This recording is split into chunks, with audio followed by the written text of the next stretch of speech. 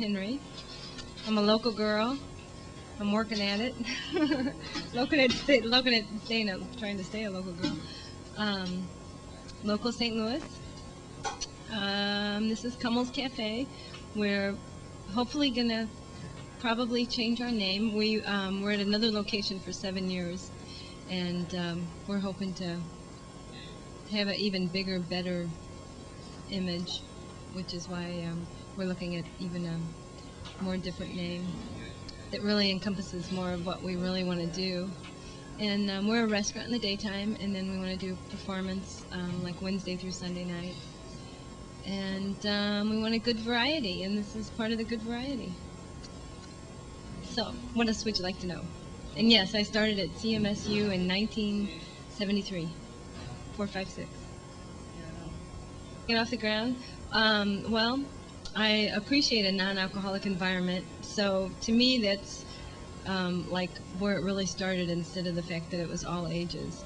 And I like the fact of emphasizing performance instead of getting drunk.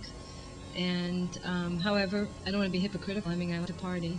So it's sort of, you know, but I like to promote art and performance. And the fact that being in that frame set enables all ages to get in on it, I think is cool and groovy.